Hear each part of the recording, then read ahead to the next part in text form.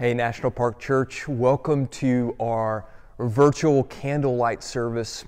We're so glad that you've joined us for this time together, as we've already got to experience the beauty of the music that was played by Laura, and then I hope that that video that we just watched sets the tone for the rest of this evening, where we're going to be worshiping, we're going to be reflecting upon, we're going to be reading scripture about this incredible King named Jesus. It's a really strange story, it's a unique story, but it's a beautiful story. And so I know that many of us come tonight with stress because of the season that we're in. There's a lot of people that feel like life is completely hectic and crazy at this moment.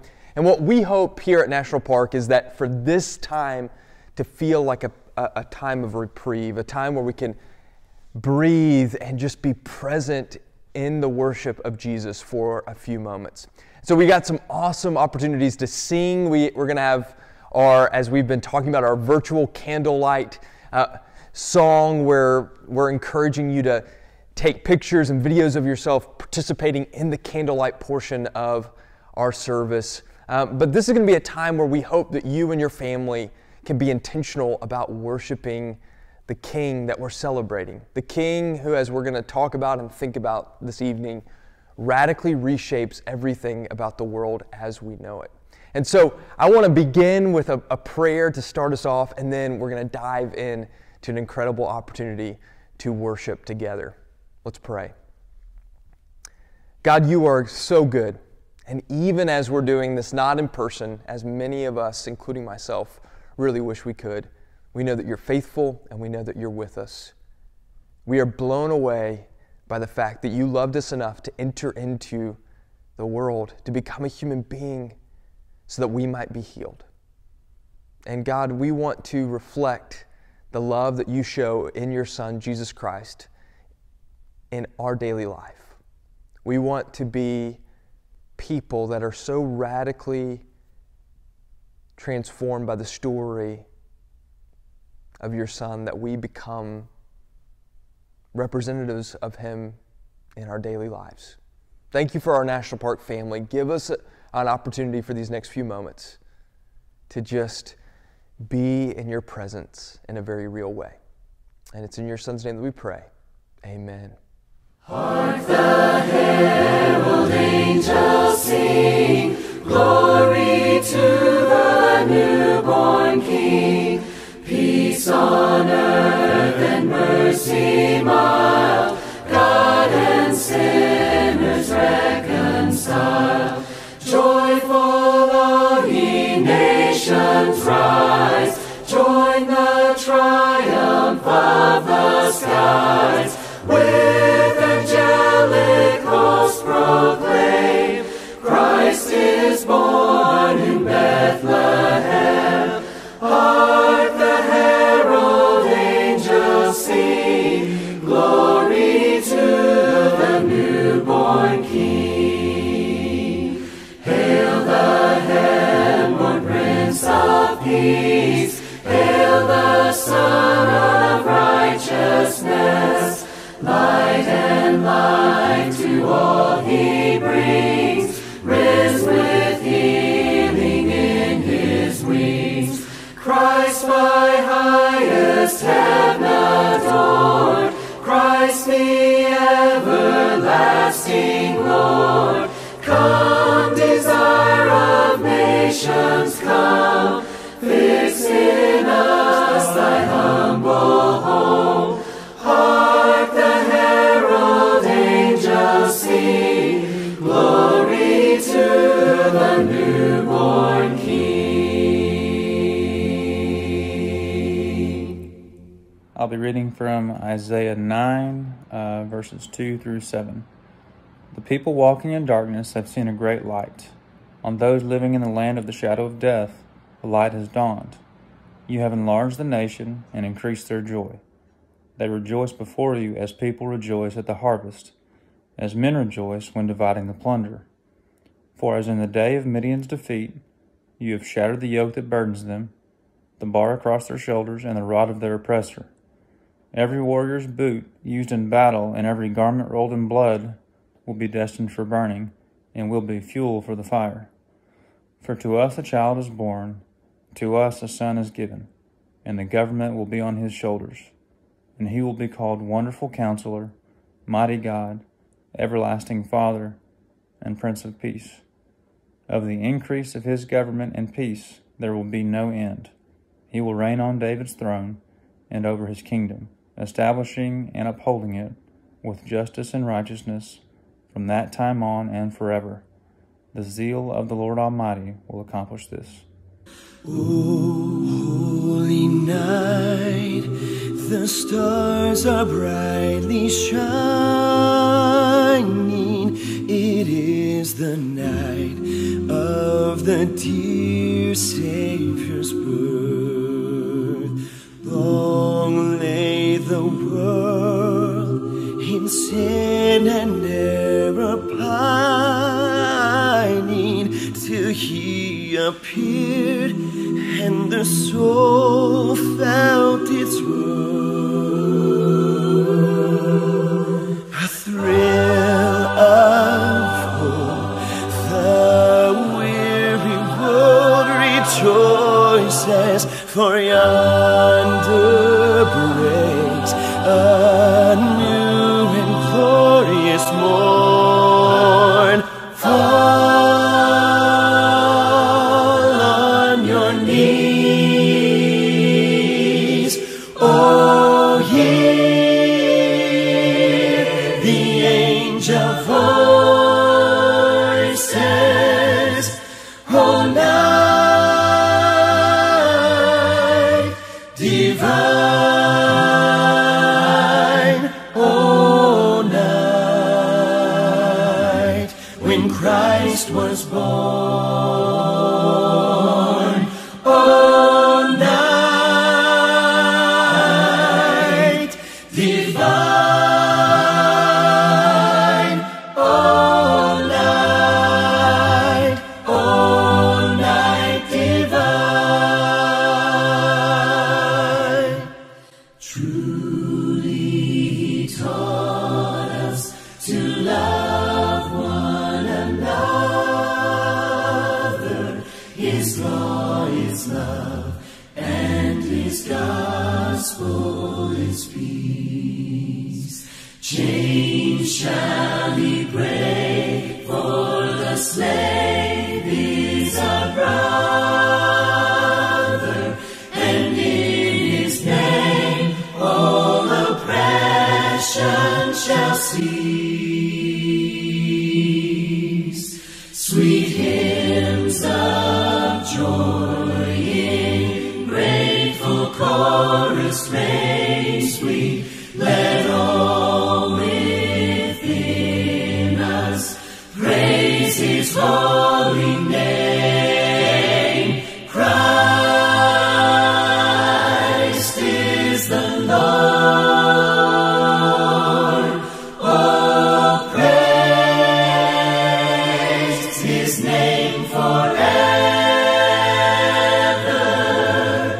His power and glory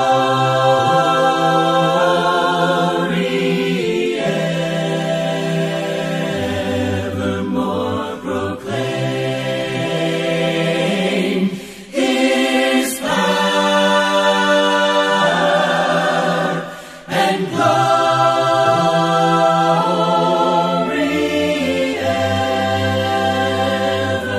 evermore proclaim.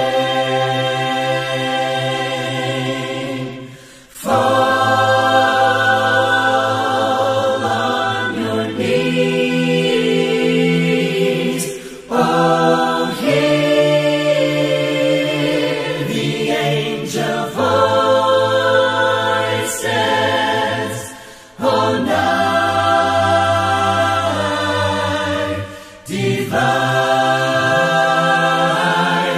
oh, night when Christ was born, oh, night divine, oh, night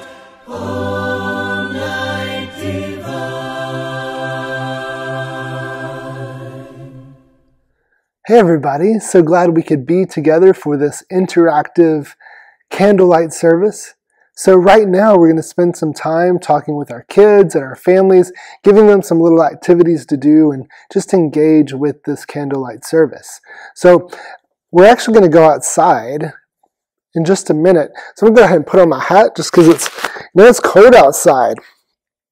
Little snowflakes last night and that was fun. But let's get all warm and cozy. So again, we're so glad you're here. And as you can see on the table, there's some pretty familiar Christmas stuff, right? So you got Mary and Joseph, you've got the wise men, you've got the manger, and that's all exciting because we are waiting for these guys to get here, and these guys to get here, and this little guy to get here, but not yet. So I'm curious, when you think about Christmas time, what are you waiting for? Probably most of us are waiting for presents, right?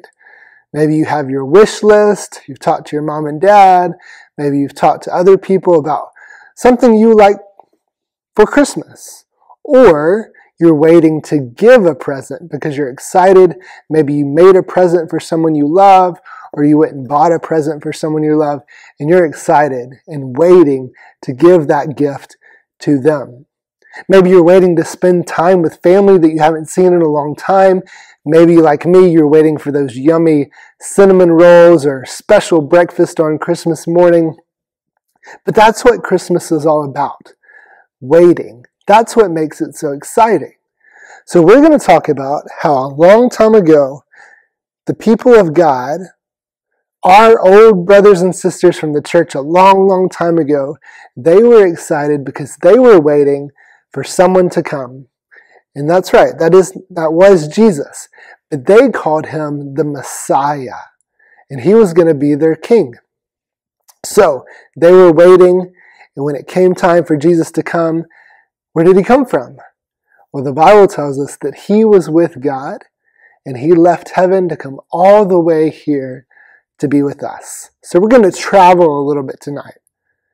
How far away is that? How far away is heaven? Is it a long way or a short way? Well, for God, he's powerful, and so it doesn't take him too long. But if we think about where heaven is, perhaps it's really far away. So Jesus traveled all that way to come see us.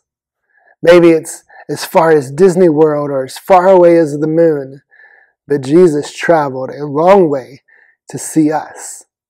Actually, it's even farther than the moon. There's a star above the North Pole. It's the little dot on the Little Dipper called Polaris, or the North Star. And the North Star is really special, and it's really cool, because it looks like it's the only star in the sky that never really moves. Because where it's positioned in the sky, as the Earth turns, it seems like it just stays right there above the North Pole. But actually, it's very, very giant, and it's very, very far away. It's actually so far away, it's called 323 light years away.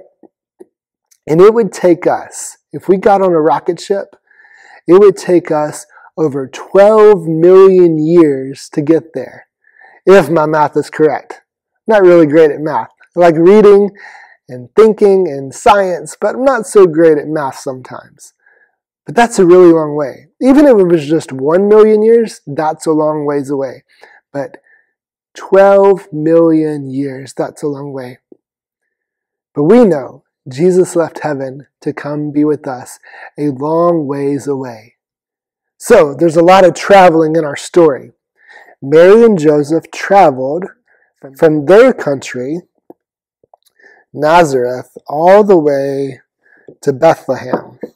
We know they traveled with some donkeys and maybe they had some stuff with them. So how far do you think it took them to go from their hometown all the way to Bethlehem? It took them about 90 miles on a donkey. So 90 miles for us, we can get there like in an hour and a half. It'd be like going to Little Rock or a little bit farther, not too far away. Maybe they were hungry and cranky and tired, kind of like I am when I go on a long trip. Have you ever been that way before? Mom, when do we get there? When do we get there? But it took them about 90 miles, about a week to get there. So 1, 2, 3, 4, 5, 6, 7 days. 7 days, 1 week. That's kind of a long ways to travel, especially on a donkey. So what we're going to do is we're going to do a little road trip for us right now. So let's do a little bit of travel with our family. Young kids, big kids, everybody. And some of the big kids, you're probably saying, I don't want to do this. Let me help you with that a little bit. This is something you've never done before, so if you will stand up and do this with your family, it'll create a memory in your mind because you've never done it before. And so years from now, you will be able to remember, hey, remember when we did that candlelight service with National Park Church and we all went outside and did these little things, and it's going to stick in your memory. So I'm going to give you about 60 seconds to do this. And it's an easy travel for the first one. Remember 7 days? 1, 2, 3, 4, 5, 6, 7. So how many steps does it take you to get to your bedroom? I'll give you 60 seconds. Ready, go.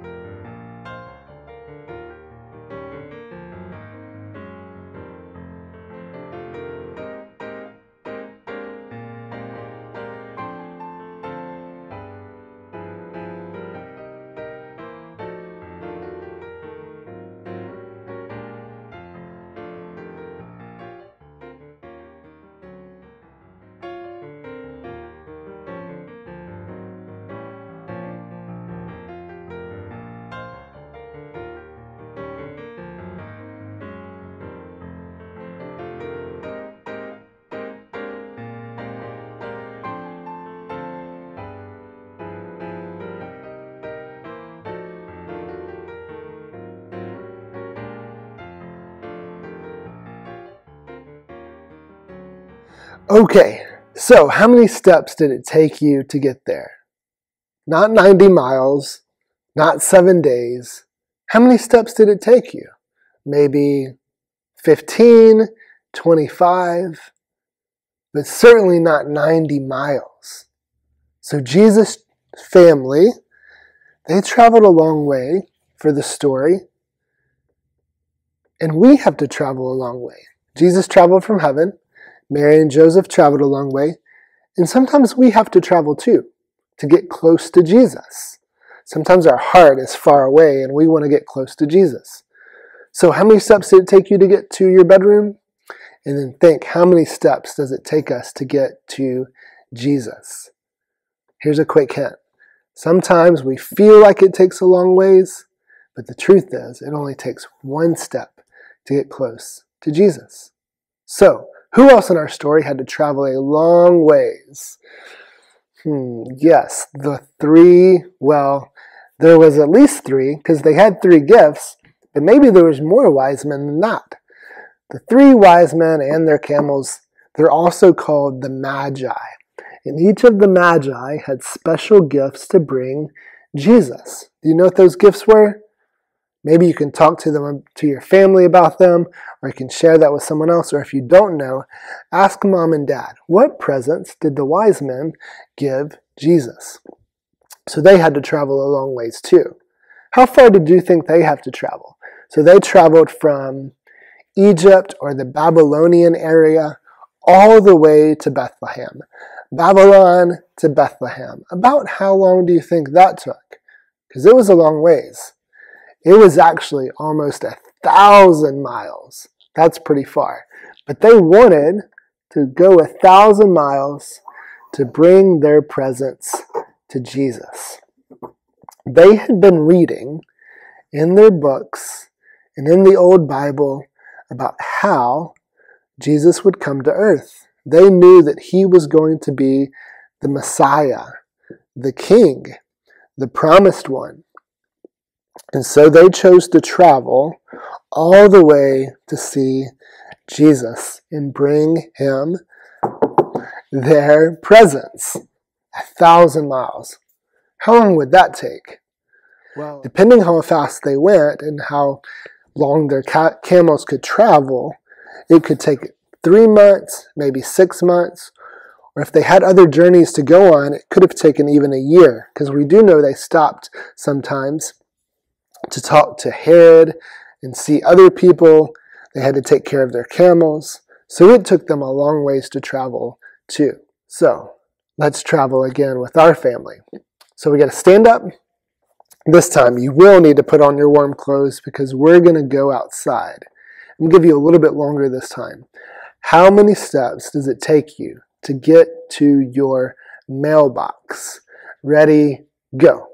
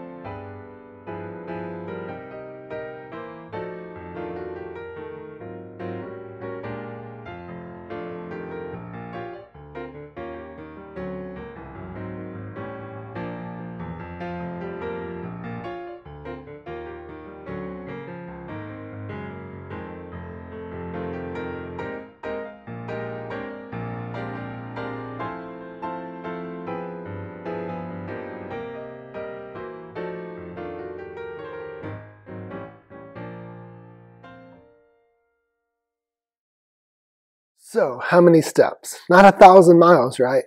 Maybe 100 steps or 50 steps. I know some of you, your mailbox is probably a long ways away, and maybe you had to get on your four-wheeler or get in your car to go down to your mailbox.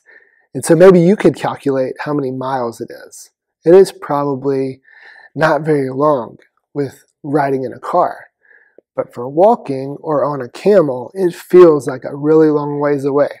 So, Mary and Joseph about a week, the wise men about 6 months or maybe a year, Jesus all the way from heaven, and us one step closer to the King.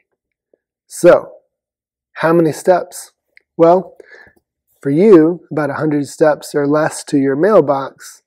For the wise men, many, many steps. But they really wanted to see him, remember? They wanted to give him the presents. Many people were waiting for Jesus to come and be the king. Okay, the last thing we're going to do.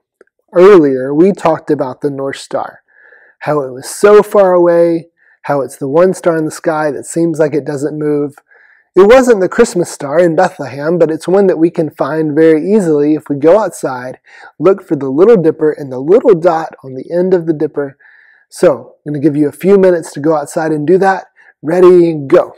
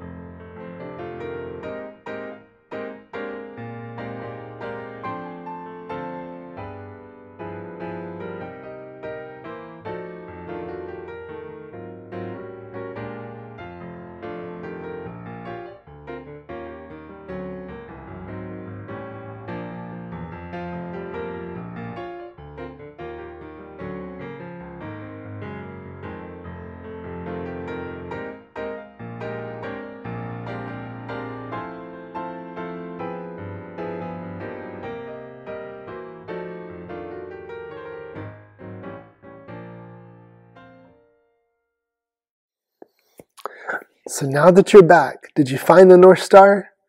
If it's cloudy outside, it was probably hard for you to find.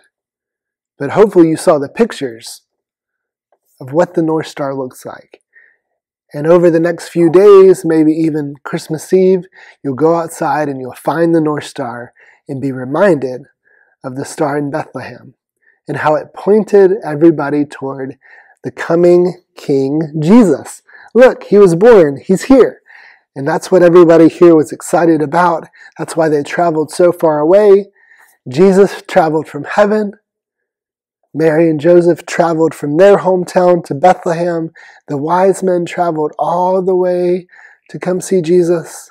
And we travel however many steps it takes for our heart to get to Jesus. Do you remember how many steps it takes us? Sometimes it feels like a long way, but Jesus is always close to us. And so it only takes us one step to say, Jesus, I love you. You are my King. And just like all these guys here are worshiping Jesus, we can do the same thing. So, hope you are anticipating and waiting for your heart to draw close to Jesus, and we hope that happens right now. Merry Christmas. We love you guys.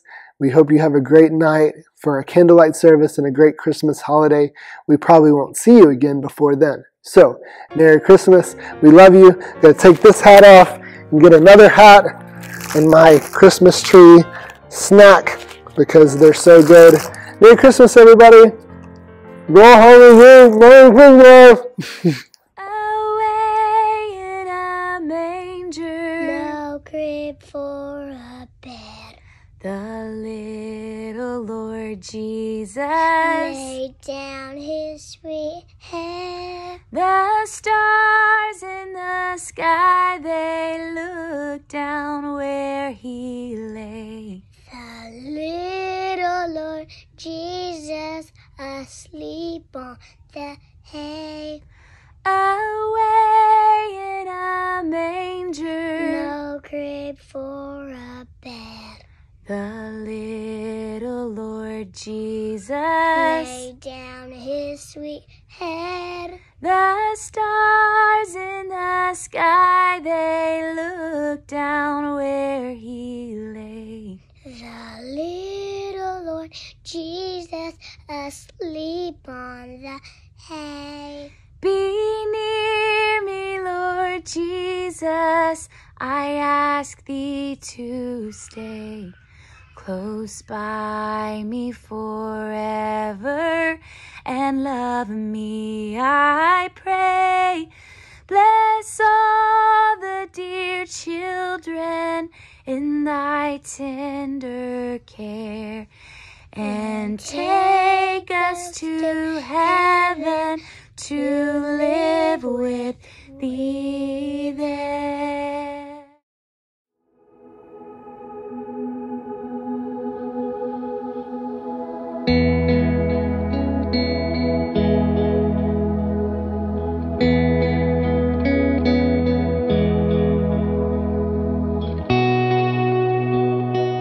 Luke 2, 1 through 20.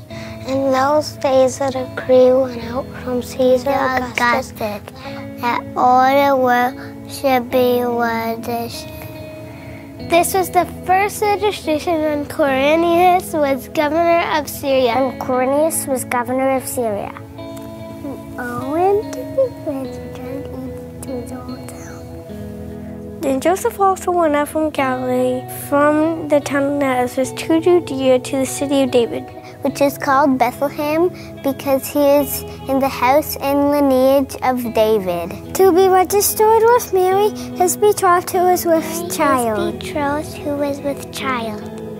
And while they were there, that time came for her to give birth. And she gave birth to her firstborn son, and wrapped him in swaddling clothes, and laid him in a manger, because there is no place for them in the inn. And in the same region, there were shepherds out the field, watching the flock by night. And an angel of the Lord appeared to them, and the glory of the Lord shone around them, and they were filled with great fear. And the angel said to them, Fear not, for I bring you good news of great joy. That will be for all the people. Our great joy. That will be for all the people. For unto you is born this day in the city of David a Savior, who is Christ the Lord. And this will be a sign for you. You will find a baby wrapped in swaddling cloths and lying in a manger. And suddenly there was with the angel a multitude of the heavenly hosts praising God and saying, Glory to God in the highest. Glory to God in the highest. Glory to God in the highest. Glory to the highest. Glory to God in the highest. Glory to God in the highest. Glory to God in the highest. Glory to God in the highest. And on earth, peace among those with whom he is pleased. When the angels went away from them into heaven, the shepherds said to one another, Let us go over to Bethlehem and see this thing that has happened, which the Lord has made known to us. And they went with haste to follow Mary and Joseph and the baby lying in the manger. And when they saw it, they made known the saying that had been told them concerning this child. And all who heard wondered what the shepherds told them. But Mary treasured up all these things, pondering them in her heart. And the shepherds returned, glorifying and praising God for all they had heard and seen, as it had been told to them. Amen.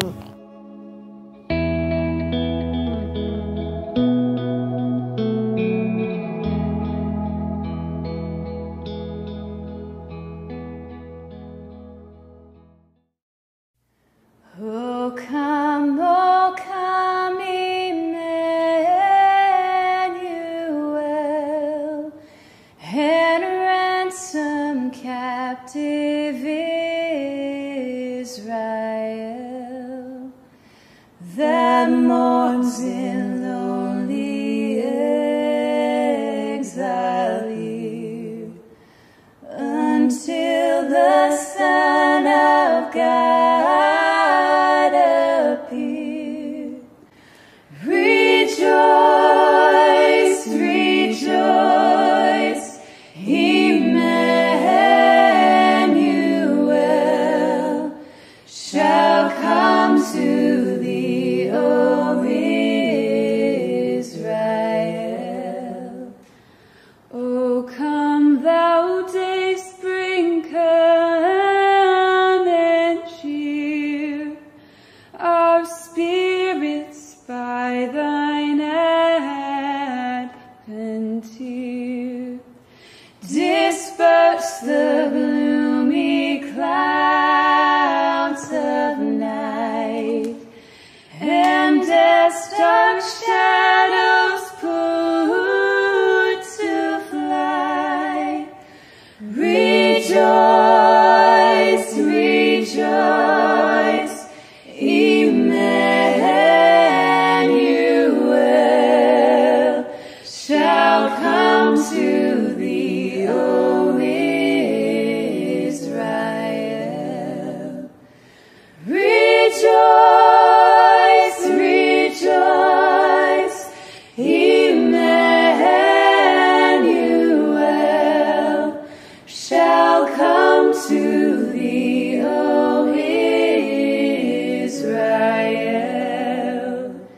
Shall come to thee, O Israel. Many of the passages that we've read tonight, many of the songs that we've sung tonight are very familiar to most of us. Many of us have sung them since we were this big, and we've heard these verses. Even if we couldn't have told you exactly what place they were found in Scripture, we knew the story of Jesus' birth. We knew the complications that came with them having a census in Bethlehem, and Mary and Joseph having to go there, and then not having a place for Jesus in an inn. Many of us have heard the story of the shepherds with their flocks, and then all of a sudden these angels of the Lord come and announce this incredible reality that the King has come. Many of us have heard the descriptions of Jesus that Luke read for us. But I think it's really important for us to spend a little bit of time reflecting on what are we actually saying and what are these stories actually teaching us. At the beginning of what was read for us from the Gospel of Luke, it's important for us to note that at the beginning, Luke is setting up the stage where we are introduced to a figure during the first century, Caesar Augustus, who would have been very much seen as a kingly figure. This is a man who ruled the world at this time in history. That the very act of being able to call a census was an act of power, because the reason a Caesar would call for a census is that he wanted to tax the people. He wanted to say, I have this authority and I have this power. And so if you lived in the ancient world, you would expect that some description is about to take place about Caesar Augustus. Caesar Augustus is a worthy figure for us to reflect upon because he's powerful and he's wealthy and he's influential. It would have been no surprise if there was a description about this kingly figure. Maybe later on where Herod is described as the Jewish king, he represents a person of affluence and power and significance. Maybe not to the extent that Caesar Augustus is, but still a person of prominence. But Luke wants to tell us a story about a king who arrives in a deeply unexpected way. And I think because we're so familiar with the story, we're often very comfortable with the peculiarity of how Jesus arrives, how this king arrives, and the fact that Luke is claiming that we're talking about a king here. And I love the way that C.S. Lewis interprets what's taking place here. He gives at least me an interpretation that opens up some beautiful possibilities to think of why is it that God shows up in this way? Why does God show up as this humble, not prominent figure? Why does God show up in the form of coming to this family that has no significant social standing? Why does God come and is born not in a palace, but in a stable? This is what C.S. Lewis says. God entered into our human condition quietly, as a baby born in obscurity, because he had to slip covertly behind enemy lines.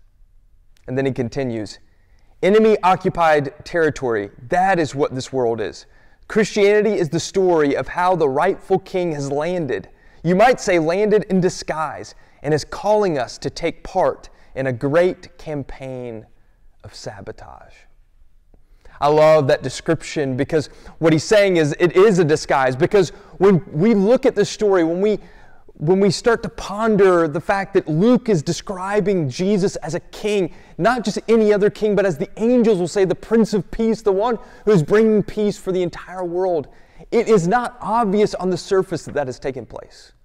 Nobody on the night of Jesus' birth would have known for certain, other than the announcement by the angels and the signs that were given to other people, that this is the King of the world.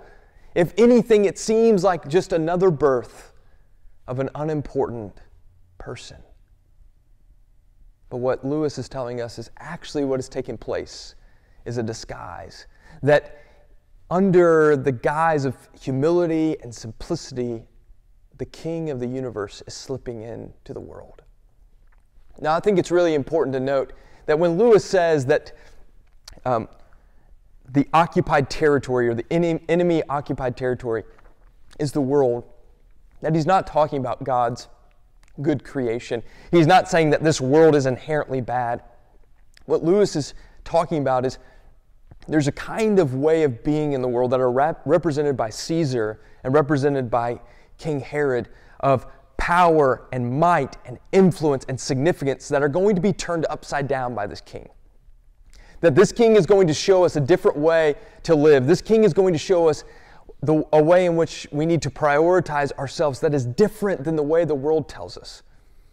And the way he does that is not by coming in splendor and in royalty, and he doesn't do it by, like the Romans would have brought peace by coercion. This king is going to come and bring peace by conversion, to invite people into a new way of being. And what Lewis says is, you and I get to participate in that way of being in the world.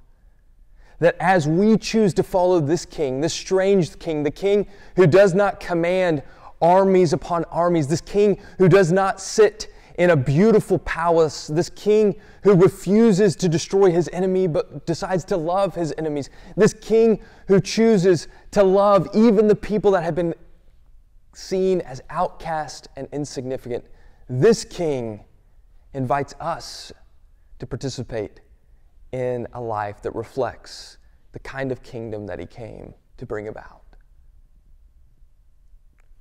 This Christmas season is a beautiful time of celebration. It's a beautiful time to be with family. But do not over-sentimentalize this experience. This moment is a revolution. When the baby Jesus enters into the world is turned upside down. And the invitation for us today is, are you going to participate in that revolution? As Lewis would call it, are you going to participate in that sabotage? Not violently, not coercively, but in the same manner that Jesus did. By living a compelling life that says the way of love, the way of compassion, the way of seeking the good of others is a way that extends and brings life to this dying and hurting and broken world. That the church, even now as we continue to follow this king, not the dominant powers of the world, not the people of greatest significance, but to follow the king that chose humility rather than honor, that chose the place of servanthood rather than the places of being served. If we follow that king, we proclaim not only with our singing, not only with our sermons, not only with our speech, but with our lives that we are following a different kind of king. National Park, it is a beautiful gift to follow this strange and peculiar king. And my invitation to you is, do not fall into the trap of over-sentimentalizing or falling in the trap of turning Jesus into the image of Caesar Augustus or Herod, but allow his strange, unique, upside-down kingdom to shape the way that you live, the way that you act, and the way that you engage with one another. Let's pray. God, give us the courage to live into this strange and peculiar kingdom. Help us to live our lives that reflect that we really do follow this king. Not the king who sits in a palace, not the king who commands thousands upon thousands in his army, not the king who goes and kills young innocent children because he feels threatened that another king might be coming in and challenging his throne. But we live like the king who would rather lay down his life than to destroy his enemy. That we see a king who sees individuals who have been forgotten about, and he sees their infinite value because they're made in the image of God, who touches lepers, who weeps with people that are weeping. Help us to live in that kingdom. God, we can only do that through your Spirit, and we ask for your Spirit to come. And it's in your Son's name that we pray. Amen. So here's the part of the service where we get to all participate in an active way together. We're going to sing Silent Night, and what we want you to do is get your candles ready, light your candles, and as we said at the beginning, and as we've sent out kind of announcements about this evening, we encourage you to take a picture of yourself, maybe take a video of yourself or your family participating in this moment of worship. And the reason we want to do this is we think it's really important for us to stay connected with one another. And 2020 has been a really hard year for many of us because we haven't had that connectivity. And I know it may seem trivial and insignificant, but I think just sharing our worship experiences with one another can be a beautiful gift to our church family. So what we want you to do right now is get your candles lit and then be intentional about taking a picture of yourself and participating in this beautiful moment where we get to worship as the body of Christ. So hope you'll do that. Join in singing Silent Night with the National Park family. Silent night, holy night, all is calm, all is bright, round yon virgin mother and child, holy infant, so tender and mild, sleep in heavenly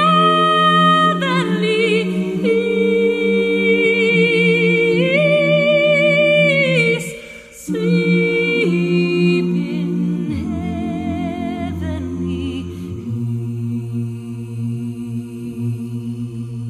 peace. Silent night, holy night, shepherds quake at the sight, glory stream from heaven afar, heavenly hosts sing hallelujah. Christ the Savior is born. Christ the Savior is born. Silent night, holy night, Son of God, love's pure light, radiant beams from thy holy face, with the dawn of redeeming grace. Jesus, Lord, at thy birth.